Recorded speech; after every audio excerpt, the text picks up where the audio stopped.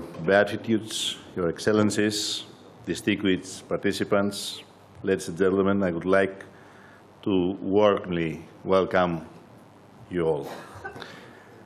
I believe that the conference organized today by Greece, by the Greek Foreign Minister, on the preservation of religious and cultural pluralism in the Middle East is a very important and timely initiative for our region and for Greece itself.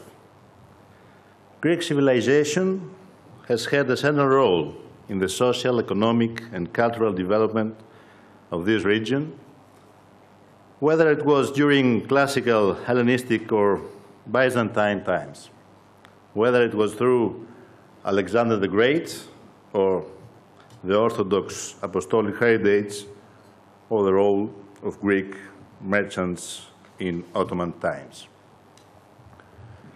Modern Greece was built developing its European identity, but at the same time cultivating its roots in the Mediterranean, in the Black Sea region, in the Balkans, and in the Middle East.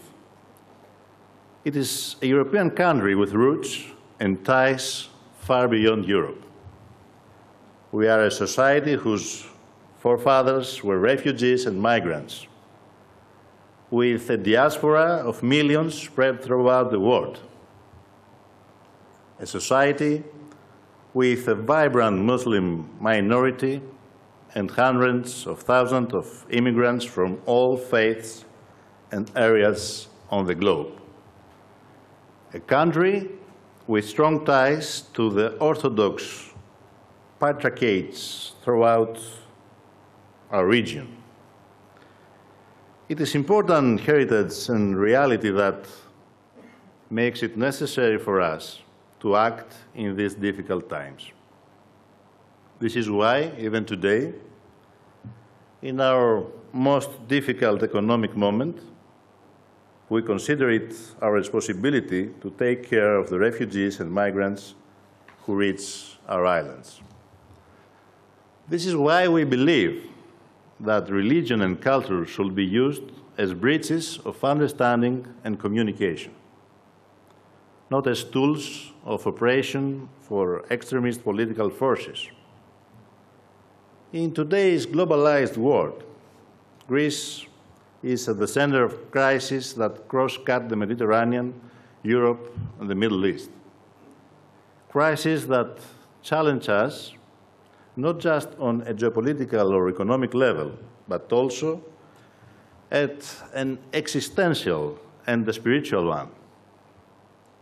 We are dealing with a Eurozone crisis that challenges us to ask, what will be the future of Europe?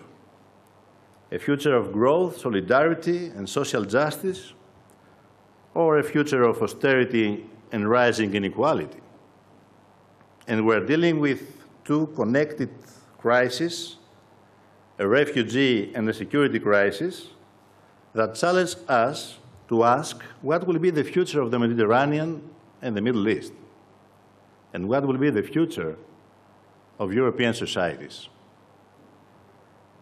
A future of solidarity, multiculturalism, religious tolerance, reconstruction and reconciliation, or a future of war, terrorism, insecurity, and exclusion. Today, we have a chance to discuss these issues and to try to search for solutions.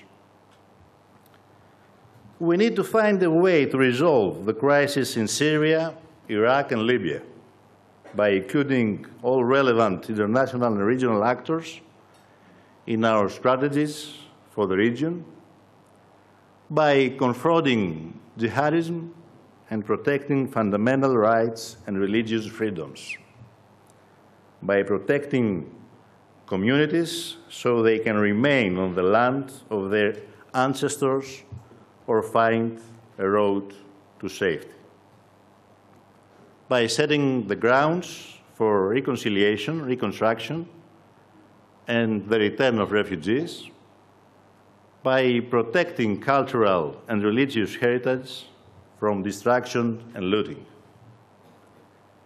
We need to support Lebanon and Jordan in all their efforts to preserve stability and handle enormous refugee flows.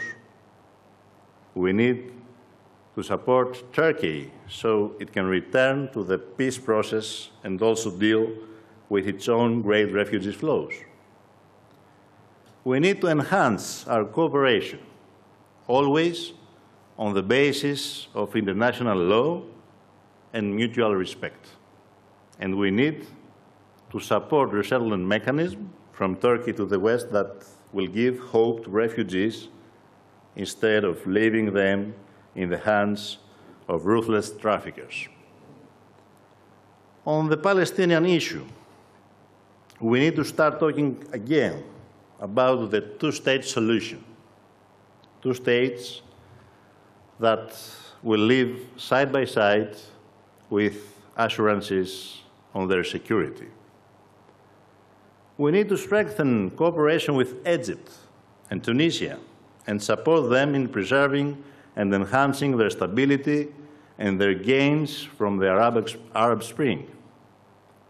We need to find a just, viable solution to the Cypriot issue on the basis of the United Nations resolutions.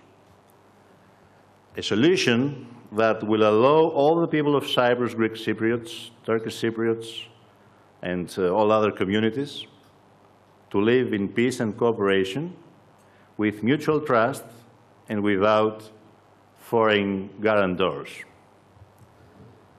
Finally, in Europe, we need to reflect on our decisions on the past 15 years in the Middle East and North Africa.